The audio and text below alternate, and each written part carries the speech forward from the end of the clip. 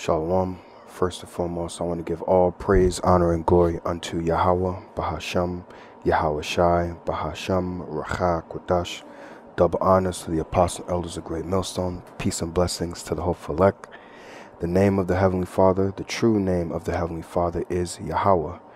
Yah is He, and Hawa means to be or to exist. Right? The Heavenly Father has a Hebrew name, not a modern name that people like to call on God or Jehovah. No, those are the incorrect names of the Heavenly Father. The true name of the Heavenly Father is Yahweh.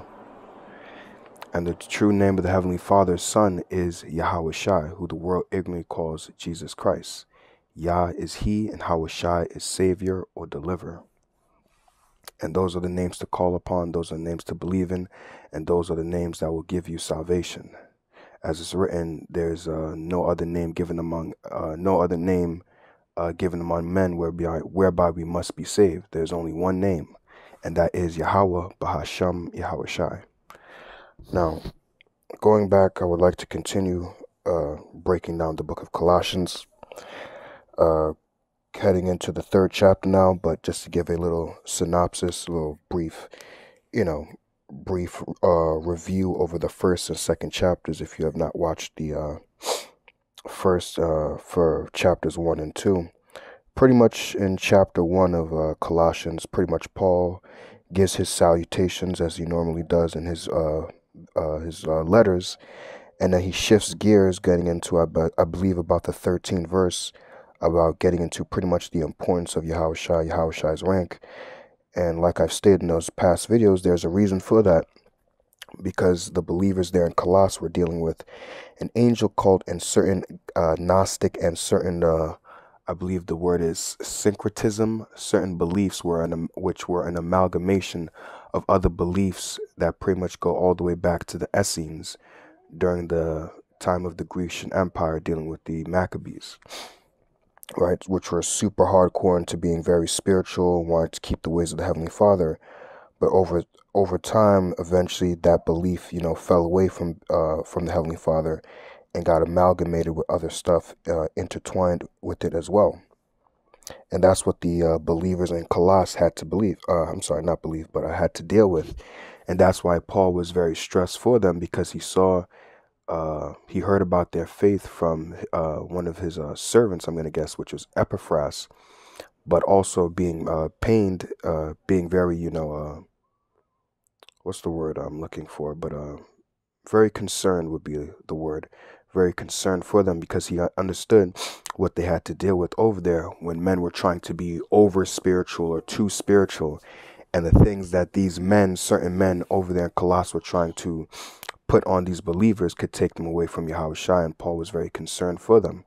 And then that's where we get into the 2nd chapter of Colossians, where Paul pretty much gets into being built up in Yahweh Shai, having received the proper wisdom, knowledge, understanding of the Heavenly Father and Son, to be built up in Yahweh Shai, be built up in the wisdom, knowledge, understanding of Yahweh Shai, and to conform your life to Him. Right, so that's for the first 2 chapters. Now we're in the 3rd chapter. So this is Colossians chapter 3 and verse 1. And as you can see, the little subtitle says, put on the new self. So it says, if ye then be risen with Hamashiach, seek those things which are above, where Hamashiach sitteth on the right hand of the Heavenly Father. Now, in order to understand the risen part, we have to go back to Colossians, the 2nd chapter, right? Because there was a part here, right? Now it says in Colossians chapter 2 and verse 12, it says, buried with him in baptism, wherein ye are also risen with him through the faith of the operation of the Heavenly Father. And like I stated in the video for the 2nd chapter, what is being buried? Buried usually associates with death, right? So what was put to death? The old you, the old man, right? And now, having received this understanding, right, put yourself, this is something that I like to do when reading these scriptures, put yourself as an example, because we all are examples of this, having been allowed to come into this faith by Yahweh, Bashem, Yahweh Shai, right? Use yourself as an example, right? Remember how you used to be before you had this wisdom, knowledge, and understanding, before you knew Yahweh Shai. That's that old man, right? And once you receive the wisdom, knowledge, understanding, once you receive the truth, that old man was put to death, that old you, right? The one that your friends like, the ones that was like, oh, we remember when you used to do this with us, when you used to go here with us, you used to come over here with us and do all this stuff. You don't do that stuff. That was that old man that you put to death. He's buried, right? With him in baptism. And the baptism was what? Hearing this word. Wherein ye are also risen with him. Now, what is risen? That new man, the new you, right? In the image of the Heavenly Father's Son. So that is what is risen, right? That was what was put to death, buried, the old man, and what has risen is the new man in Yahushua. So going back to Colossians 3rd chapter, verse 1, if ye then be risen with Hamashiach, which is the new man, right? Which is really, that really is the actual you, who you really are, right? That old man was just really, things that you collected from being in the world. That was never truly who you were. That's why you always felt like an outcast. That you always felt like, or maybe was treated like an outcast or felt like an outcast, because you trying to, blend in with the world, you never really meshed with them. You never really, clicked with it, right? That was you just trying to pretend to fit in with the world, right? But having come into this understanding, this is the true you. This is the real you. So if ye then be risen with Hamashiach, seek those things which are above, right? So now that you are risen with Yahushua, you have this understanding, right? Seek those things which are above. And what was Yahushua all about? Yahushua was all about doing his Father's business, right? He said, my meat is to do the will of him that sent me. So now what? You're seeking the things, right, which are above, which are heavenly things, the kingdom of the Heavenly Father, right? Remember, the old man that is buried, those things died with him. The aspirations that you had in this world, the things that you want in this world, whatever you want to seek after, those things are dead and buried. Now that you have been risen, this new man has been risen with Yahushua, you are now attaining, or you want to seek after, heavenly things. And those heavenly things is what? The kingdom of heaven, righteousness to be established on earth, right? For you to be a better man, be a better woman in Hamashiach. Those are the things that we are seeking on high. Where Hamashiach sitteth on the right hand of the Heavenly Father. Verse 2, set your affection on things above, not on things on the earth. Again, going back to why. Because the old man was the one that set his mind on the things on the earth. But remember, that old man is buried now. You have been risen with Yahushua, so your mind is in heavenly places. So now what you're going to set your affection on things above. And when you go into this word affection,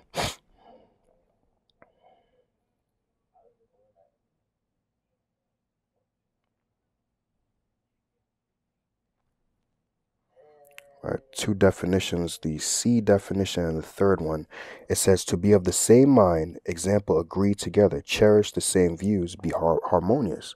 And whose views are we sharing the same as? The Heavenly Father through his Son, Yahushua, right? Be harmonious, being of one mind. Then Yahushua say, I would like, roughly paraphrasing, I want them, when he prayed for his elect, I want them to be of one mind, just like we are of one mind, right? So that's pretty much being in harmonious, being of one mind, one agreement with the Heavenly Father and his Son. And the other definition says to direct one's mind to a thing, to seek, to strive for, right? To seek or strive for what? The kingdom of heaven. To seek or strive after righteousness, right? A righteous kingdom, right? Because when you look at this kingdom is not profitable. This kingdom, like it says, arise ye and depart, Micah 2:10, arise ye and depart, for this is not your rest. It will destroy you with a sore destruction. We cannot get any rest here. We have to set our minds, our affection on things above, right? Which is a heavenly kingdom, a kingdom where we can get rest, a kingdom where we can be at peace, where there's going to be peace on earth, actual peace on earth. Not this fake peace on earth that, the powers that be of today try to pretend, or, people try to say, oh, there's going to be peace on earth if we live this certain way. No, there's going to be true peace on earth when the laws, statutes, and the commandments of the Heavenly Father are instituted in the earth and enforced. Right? So that's the things that we're setting our mind above, which let me get a precept. I believe it's 10 and 4. Excuse me. This is Sirach chapter 10 and verse 4. It says, the power of the earth is in the hand of the Lord, and in due time he will set over it one that is profitable. So in due time, Lord's willing, very soon, the Heavenly Father is going to set an earth that is profitable, and that begins with Yahushai. 2nd Ezra chapter 6 and verse 9, for Esau is the end of the world, right? The end of this age, because this age is not profitable, right? But the age to come, right, which Jacob is the beginning of it that followed, which starts with Yahushai, that is the profitable earth. That's the earth that's going to be profitable for us, right? And it's even going to be profitable for the other nations as well. Now, again, they won't be on the same level as an Israelite, but still, the earth is even going to be profitable for them, because right now, under this current captivity, under this current administration, if you will, this earth is not profitable. Inflation, children being taken and things like that. We let's not be, timid to talk about these things, because these are things that happen. Although YouTube will censor your videos, and I understand that, but these are the things that are happening in the earth. These are the true things that are happening.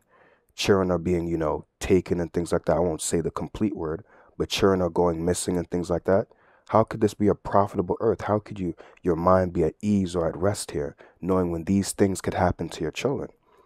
All type of wickedness that your children are exposed to that you don't want, but they push out there, your mind can never be at ease.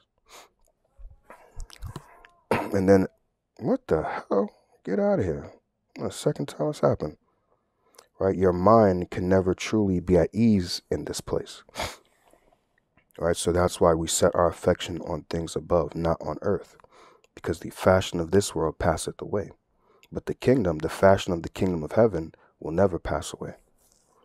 So continuing, verse 3, for ye are dead, and your life is hid with Hamashiach in the Most High. Remember that old man died, right? So the aspirations and everything with him died as well, right? And our real life, which begins in the kingdom of heaven, is hid with Yahushai. Verse 4, when Hamashiach, which is Yahushai, who is our life, shall appear when he returns back, like he says in Matthew 24 and 30, then shall the Son of Man appear with the clouds of heaven, and shall appear with great glory, right? That's when he comes back with the so-called UFOs that people call them, but we know them as the chariots of Israel, or the chariots of God, written of in the scriptures.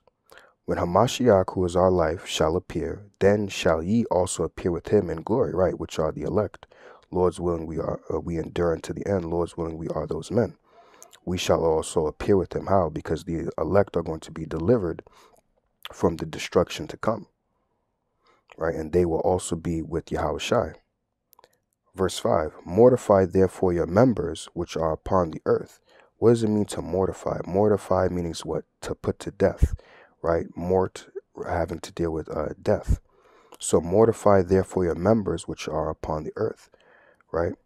Meaning that what? Put to death those old ways with the old man, because that is not something that once you come into this understanding, once you come into this faith, that the old you just completely dies. No, there are things that have to die over time, and there are things that are about you that must go away.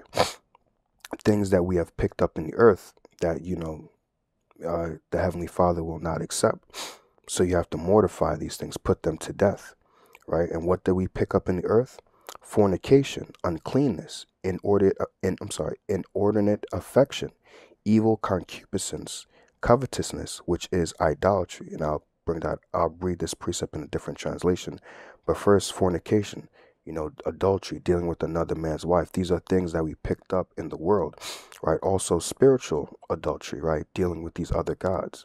Some of us grew up in a Christian church. Some of us was Catholic, dealing with Jesus Christ. Maybe some believed in Allah, whatever it may have been.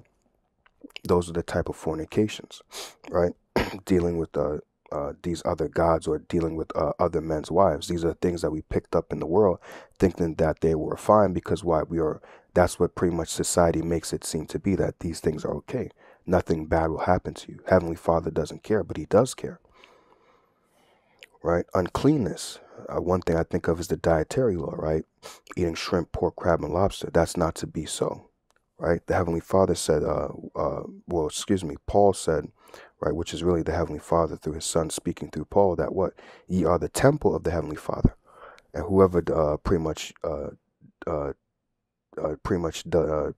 destroys his temple, the Heavenly Father will destroy him, because our body is the temple of the Heavenly Father now, right? So you have to treat your temple well. You cannot eat or smoke and things like that, things that would destroy your temple. Excuse me. Inordinate affection, evil concupiscence, covetousness, which is idolatry. Now, like I said, I want to read this in a different translation. Right. The Amplified says, so put to death and deprive of power the evil longings of your earthly body with its sensual, self-centered instincts, right? And this world is very self-centered. People only care about me, me, me. When you come into this faith, you have to understand it's not about you. It's about your Heavenly Father and his Son, and putting the next man above yourself. So continuing, which is sensual, self-centered instincts, immorality, impurity, sinful passion, right? There's nothing wrong with having passion, but you can have sinful passion, right? Evil desire, another thing. There's nothing wrong with having a desire, but having an evil desire, like a woman. There's nothing wrong with having a desire for a woman, but having a desire for another man's woman, that's wherein lies the error. And greed, which is a kind of idolatry, because it replaces your devotion to the Heavenly Father, right? So having your mind towards these things and, having your mind completely on these things is kind of like an idolatry, meaning that what you're pretty much committing adultery, spiritual adultery, having gone after these things, because your mind is so focused on, the things of the world that you pretty much treat them like a god.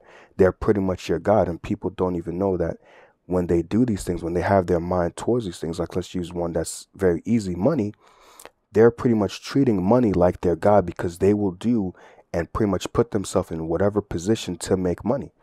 And that shows their devotion to these things, as if when really your devotion is supposed to be to the Heavenly Father.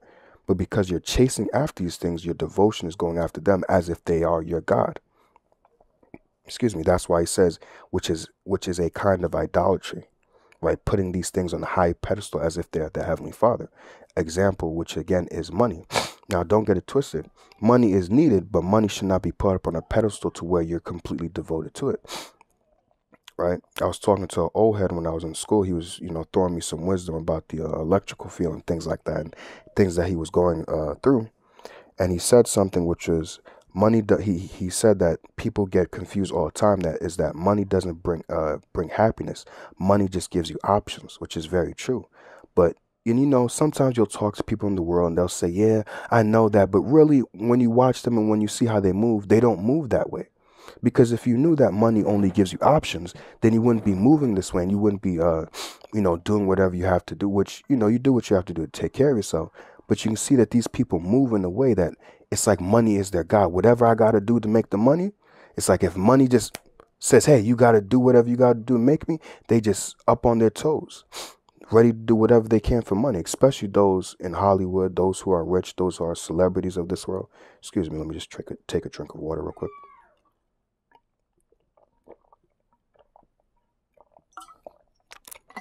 Right, they'll do whatever for money. Right, they'll sell their soul to Esau.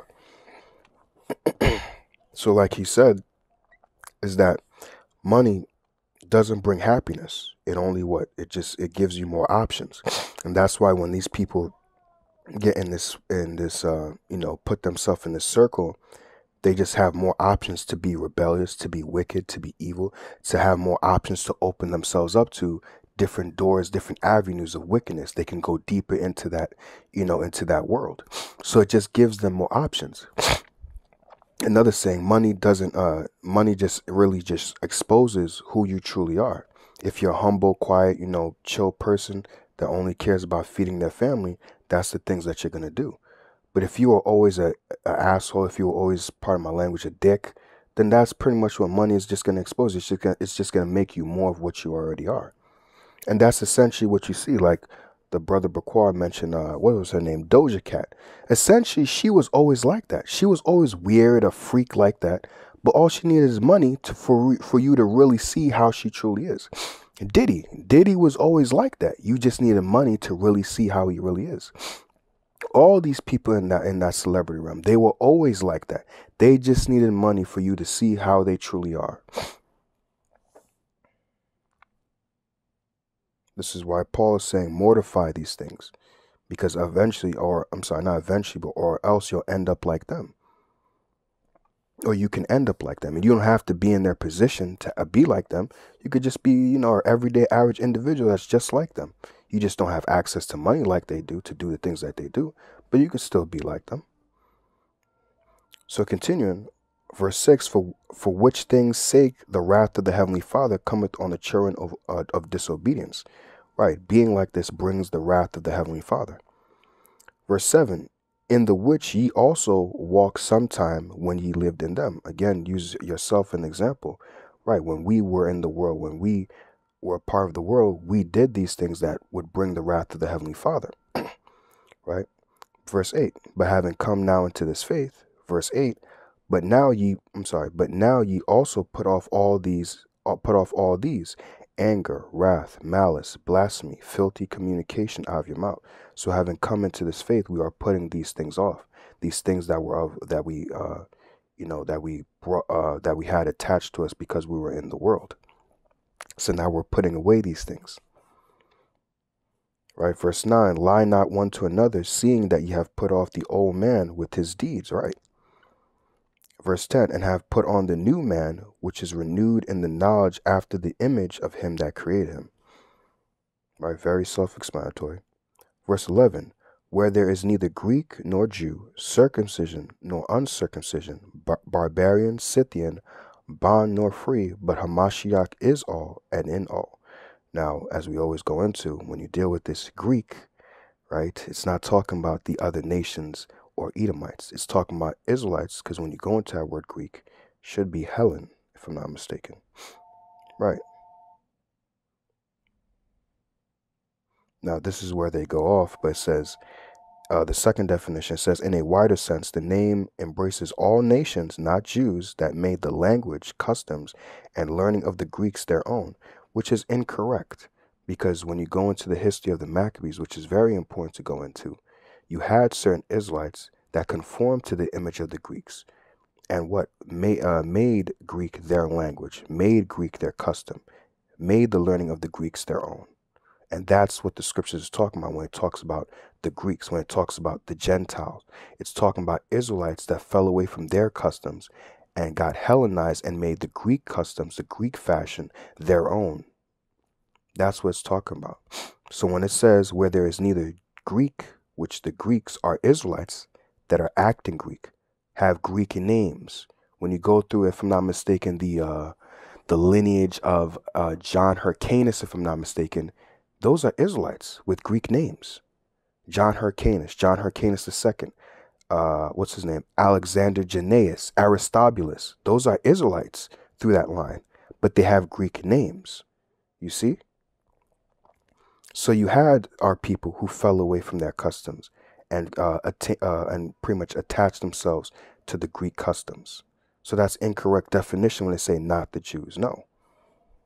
But you did have those who were under Judas Maccabees and his brothers that were serious, that fought to keep the laws. But you had a splitting. Those who fought to keep the laws, and you read about that in 1st and 2nd Maccabees, and you had those that fell away and eventually became known as the Greeks or the Gentiles. But those Greeks and Gentiles are Israelites. They're just being called Greeks and Gentiles because they're acting like the other nations. Although they are the lineage of Israel, they're not acting like Israel. Right? Circumcision, which is those who know that they're Israelites, who are kept the customs, and the uncircumcision is those who don't know that they're Israelites, right, and didn't keep the customs. Barbarian, Scythian are people who are scattered throughout the four corners of the earth. Bond nor free, but Hamashiach is all and in all. So it's very important to understand that those Greeks, those Gentiles that we read about in the New Testament are Israelites, not any of the nations. When you go to Matthew 15 and 24, the Lord said himself, I am not sent but unto the lost sheep of the house of Israel. He's not here for everybody. So continuing, verse 12. Put on therefore as the elect of the Heavenly Father, holy and beloved, bowels of mercies, kindness, humbleness of mind, meekness, long-suffering. So that new man has to put on these things that please the Heavenly Father, right? Meekness, humbleness of mind, because when we were in the world, we weren't meek. When we were in the world, we weren't humble, right? We were around proud individuals. Like the saying goes, birds of a feather flock together. All right. And having been around these individuals, we got these certain ways about us, having been around them, right? Which was the opposite of being humble, the opposite of being kind, the opposite of being humble or long suffering, right? Wanting everything now, right? This is like people say popcorn generation. They want everything now, right? We were savage. We were like brute beasts. We weren't kind, affectionate.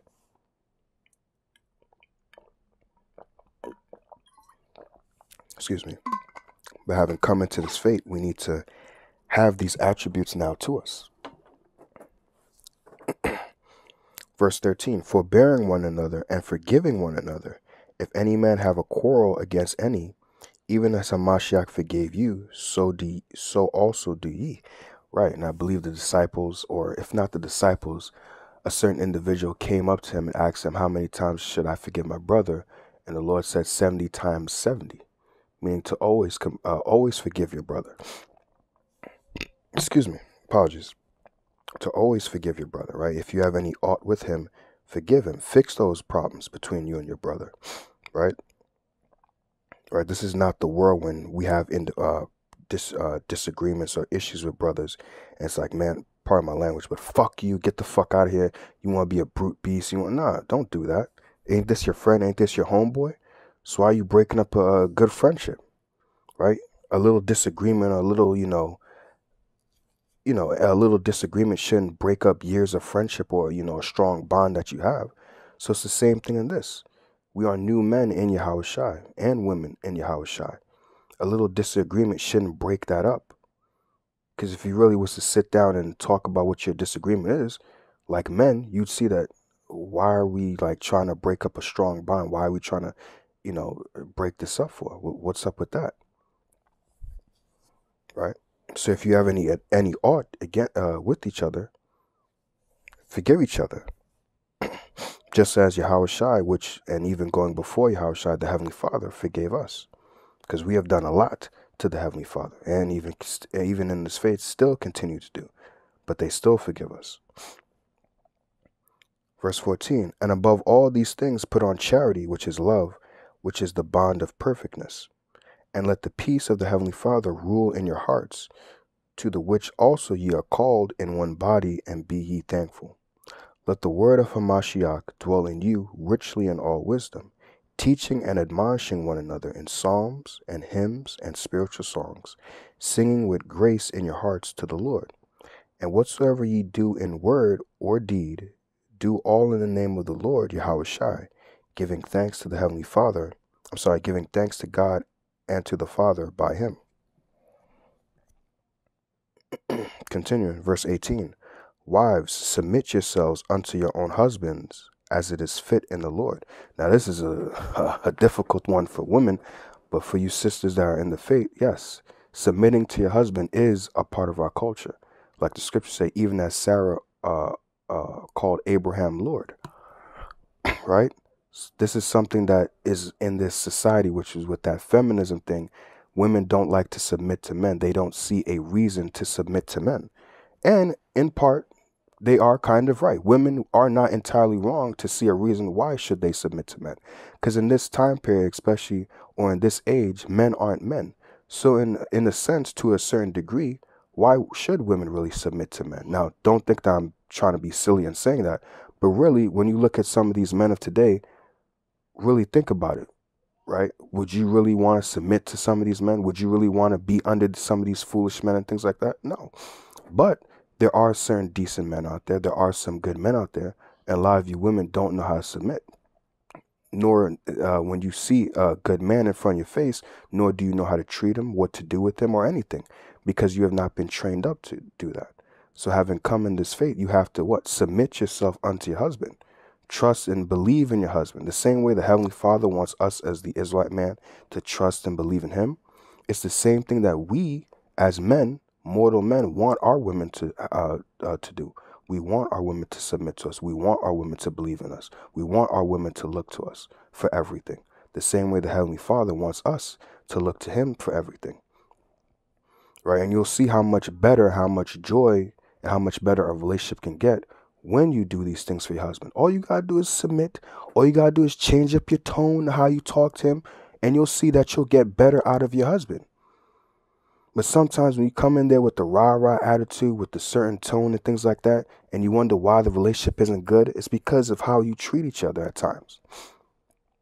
Right? You got to look at it this way. You want to know why the relationship isn't good? Well, it takes two people. There's two people not treating each other right in some way. So you got to fix that. There's something that you're doing that is setting your man off. Maybe your tone of voice. Maybe something that you're not doing that he doesn't like, or something that you are doing that he doesn't like. The relationship can be salvaged. The relationship can be fixed. It's only do you want to fix it? So again, wives, submit yourselves unto your own husbands as it is fit in the Lord, right? It is right in the eyes of the Heavenly Father for the wife to submit herself to the husband. That is your position. Doesn't mean that you're lacking anything. It doesn't mean that, oh, you're going to be treated like shit, because that's what a lot of women will say today. Oh, if I submit to you, or if I'm the second, that means you're going to treat me like I'm nothing. No. Whoever said that? Really, when you look at it, if you look at the everyday average, a very average relationship, when has the average black man ever treated you women like shit? Never. You women watch too much TV, watch too much social media, and this stuff messes with your mind. And when you finally get in a relationship, you have the world in your mind. You think that, oh, well, he's going to do this to me. And it's like, it never happens. Never. You're bugging yourself out. You're setting yourself up for failure. Get out of the world. The world is not reality. Continue in verse 19. Husbands, love your wives and be not bitter against them. Right. There's, like the scriptures say, everything must be done decently and in order. Right. And, sometimes men can get, listen very closely to what I'm saying, but sometimes us as men could get a little bit too harsh on the women. We need to know how to deal with the women. And sometimes that could come from that red pill rage thing and stuff like that, where sometimes you get to, man, fuck these bitches and things like that. But it's like, fuck these bitches, but you have a woman at home, or, you have a wife and things like that. And yes, you women can get under our skin, but there is a way to deal with women. There is a way to coexist with your women. Right? You gotta sometimes drop the red pill rage and things like that and just mellow out, chill out. Not saying be soft with your woman, not saying let her run over you and things like that. But there's a way that you deal with the woman. That's why I brought up, let everything be done decently and in order. Now, yeah, not everything is going to be perfect. As sometimes your woman is just going to irritate you and things like that. But there is a way to deal with the woman. The same way you got all this wisdom, knowledge, understanding of how female psychology, how women are. Well, there is also a way to deal with the woman so that way you can get what you want out of here. It's not just about how to female psychology and, okay, I know how a woman's mind works and this and that. It's also how to deal with the woman. So when you have her, you know how to get the best out of her. You can't just have the female psychology and just be like, oh, well, I know how my woman's mind works. I ain't going to get tricked and deceived by women. Okay, true. That's nice. But it's also how you deal with the woman when you finally have her. Right? The scriptures talk about not being a lion or frantic among thy servants. Excuse me. Verse 20, children, obey your parents in all things, for this is well pleasing unto the Lord. That's another thing, right? Children are not obedient unto the parents, especially in this age, because children are pretty much monsters, right? Pretty much children haven't been raised, the parents really don't know how to raise kids. So pretty much the, society, school raises kids and pretty much raises kids to be disobedient. That's why kids have no respect for the elders. That's why they curse them out. I believe not so long ago, Elder Yashawamba, when I was watching their live stream that they do, I believe on Fridays, you had some little kids talking saying some disrespectful things to them. Now, I don't know how old Elder Yashawamba and those brothers are. But I'm just going to suggest at least about over 30, right? And here it is. You have some young kids. I believe they were on bikes as well, just being disrespectful, just talking anyway to some grown men like that. That's not supposed to be so. We're not supposed to be raising our children like that. So children are supposed to obey your parents in all things, for this is well pleasing unto the Lord. Verse 21, fathers, provoke not your children to anger, lest they be discouraged. Again, showing you that what? There is even the way that a father is supposed to treat his children. Yes, you may be the authority of the house, but again, there is a way that you're supposed to be in the house. The way that you deal with your wife. There's a way that you deal with your children, so that way you can get the best out of them.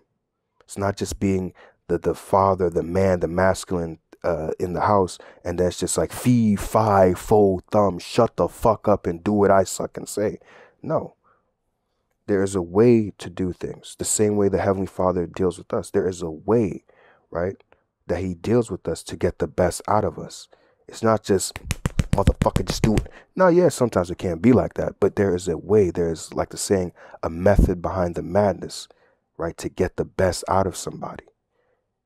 Right. And sometimes when you want the best out of somebody, sometimes you got to know when to hit the brakes, get on somebody. But then you got to know when to take your foot off the brakes. Ease up a bit. Right. Feel out the situation.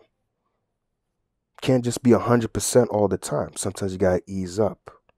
Right. Even me sometimes dealing with because I'll be around kids.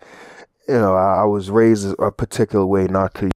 My parents didn't deal with that BS, So like I can get like that way on kids as well. But sometimes I realize, ease up. If you want something from the kid, you got to ease up, because sometimes all that can, chill out sometimes. There's a way to do things. Verse 22, servants, obey in all things your masters according to the flesh, not with eye service as men pleasers, but singleness of heart, fearing the Heavenly Father. Right. So when you do things, especially this work, you don't do it to be seen of men. You don't do it to be seen like, hey, I'm doing the work, or hey, that brother's real diligent. No, you don't do that to be seen of men, to be seen as a diligent man in front of other men. You do it for the fear of the Heavenly Father. Right. Right. Doing it sincerely. Right. Like brothers say, in sincerity and in truth. Right, doing this to be men pleasers, to be seen of men and like, hey, I'm doing this, I'm doing that. Yeah, that's a real diligent brother right there. Which brothers will give that respect at time to time. Say that, hey, you're very diligent, but you don't want to have that mindset to only, to be seen of men. That was the issue that Yahushua had with what? The wicked scribes and Pharisees, because they want to be seen of men. They want to be seen as this great one. But that's why he told his disciples, in so many words, do the things that they say, but not the things that they do. Right? Which means, keep the laws, do them, but don't do the things that they do, because they don't actually keep the laws. They may tell people to keep this law, to do this, to do that, but they themselves don't do it. So when they say do this, yeah, you do it, but don't do the things that they do, because they don't really keep the laws of the Heavenly Father. They're not truly sincere. They just want to be seen of men as some great one. But really they weren't. They were little. Right? Verse 22, and whatsoever ye do, do it heartily as to the Lord and not unto men. Right? Let me see what that may say in a different translation. It says, whatever you do, whatever your task may be, work from your soul. That is, put your very best effort as something done for the Lord and not for men. Right, and that could take you very far. Do everything, whatever job you may be doing, do it as if you're working for the Heavenly Father. Because think about that, will actually translate over, or really I should say, for me especially, that when you do this work, which I try to do this work in sincerity and truth, to the best of my ability, and that actually translate over to the things that you do in work, the things that you may do in school, whatever. You don't BS. And you'll see that could take you a very long way. And a good example that I could think of just recently that I was reading about is Daniel, right? Daniel was a very hardworking individual, to the point where he was pretty much, in position to be third in rulership of the kingdom. Because Daniel was a very hard worker. Daniel did what he was supposed to do, although he was in captivity. And yeah, Daniel didn't like captivity. Who the hell likes captivity? But he still worked hard. He still did what he was supposed to do. And you see that when you read, Daniel not only did what he was supposed to do, but what? The Heavenly Father delivered him, because innocency was in his, pretty much innocency was in him. Daniel didn't do nothing wrong. He didn't do anything wrong to these heathens of these other nations that tried to set him up. He did what he was supposed to do. He was just good at it, and he was blessed by the Heavenly Father. He did what he was supposed to do. He took his captivity. He took the work that he was supposed to do, and he just did it. That's all, like a man. But these other nations were jealous. These other nations was jealous of him. Therefore, they wanted to take him out, put him in the lion's den. And the Heavenly Father delivered him because he didn't do anything wrong at all. He was just doing what he was supposed to do.